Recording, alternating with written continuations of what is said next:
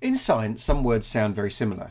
An error is something you've done wrong. There's a problem in your method, or perhaps a piece of equipment hasn't been calibrated properly, or perhaps something is varying randomly.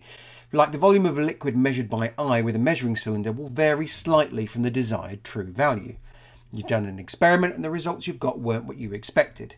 Isn't that the same thing as an anomaly? Well, there's an important difference between the two. All experiments have random errors. It's inevitable and you can't get rid of them. You can minimise them with careful experiment design and reduce them by repeating your investigation and calculate a mean from that data, but they'll still be there. An anomaly is a result that differs from the rest or from what was expected, but that can't be explained away by the normal random variation. It either means something's wrong with the method or the equipment, or that you've discovered something significant. Let me give you an example. One of my neighbours has a dog that barks loudly about every 10 minutes. That's through the night as well, in case you're wondering.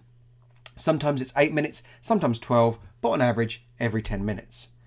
Last week, one night when they've gone out, the dog started barking really often, much more often than normal.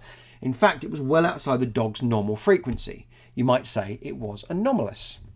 Anomalies are always interesting, so I looked out the window and saw a group of shadowy figures breaking into their house. I watched the big TV being put in the back of a van and realised that the cause of the anomaly was the dog's alarm at these unknown people.